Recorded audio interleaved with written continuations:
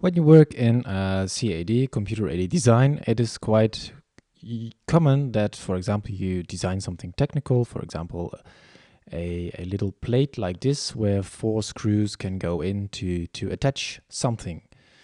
And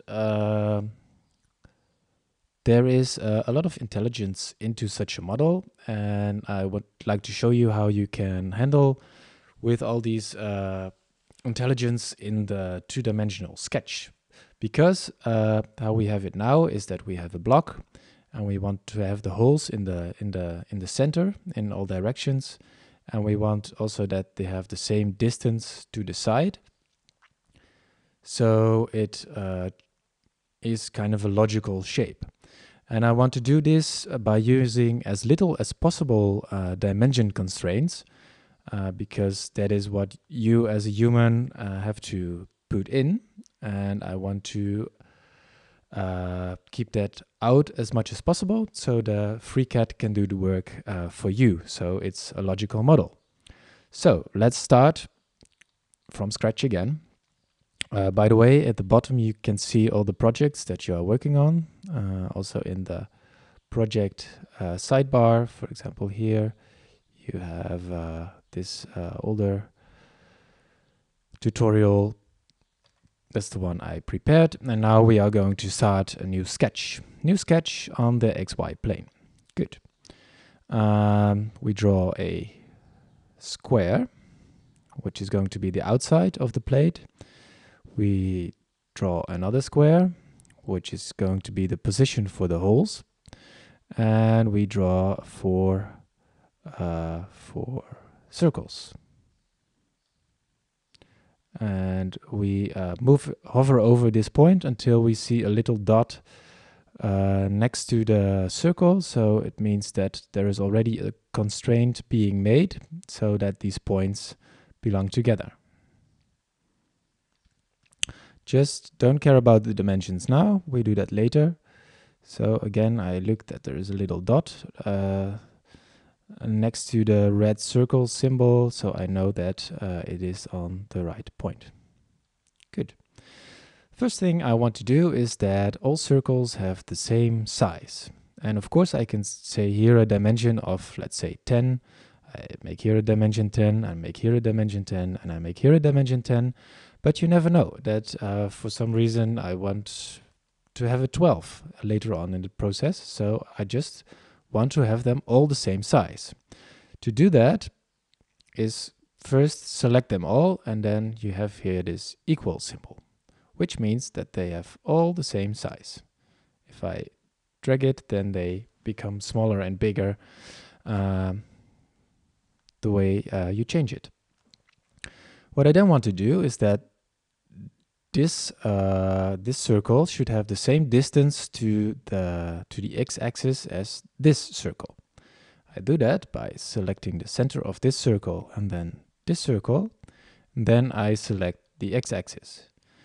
And if I now use this constraint, a symmetrical constraint, then they can only move exactly the same distance from the x-axis. The same thing I do with the y-axis, so that the holes are always in the center equally from the center, like this. What I also want that for the outside. So again, I pick these 2 points, and then this axis, and then symmetrical, and then this point, and then this point, and then the axis, symmetrical. So also this is changing exactly the same. What I now want to do is that this distance is the same as this distance.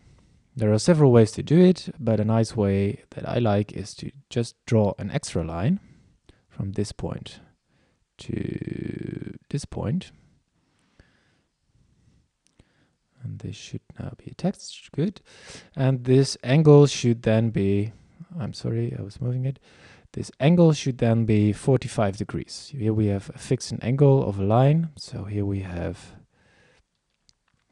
45 degrees, and you might remember from math that then the distance is the same as this distance. So as I change it now, the holes always have the same amount of flash, so to say, to the side. So this is how we set up a sketch intelligently, because you might have noticed that we actually until now have not put any dimension, and we only have 4 degrees of freedom left, which is the size of the hole, the distance in this direction, the distance in this direction, and the amount of material around the holes, which is pretty nice, because then you only have 4 things to change in making your model. Putting the dimensions is easy, of course. So let's make that 80. Let's make that 40. The amount of material around it just with a horizontal, for example, so let's make that 10. And then the circle diameter is going to be 5, the radius, sorry. Just as a little note, you can also change these dimensions here. Then you have them all nicely, lined up. So if you just double click here, you can also change the size of the circle. There's only one thing that we have to do now, and that is to exclude these lines from the geometry, because this square for the circles and this line of 45 degrees, they are only helping lines to get everything in place. And we have to exclude them, so we select them, and then we have this button which says toggles the current selected lines to or from construction mode. If we do that, they turn blue, so they are not being used by the pad action. Now the sketch is complete. Close. And if we do now a pad, then we have exactly what we want. Hooray. And needless to say, you can change all the dimensions the way you want it, which is very useful in technical CAD design. So good luck.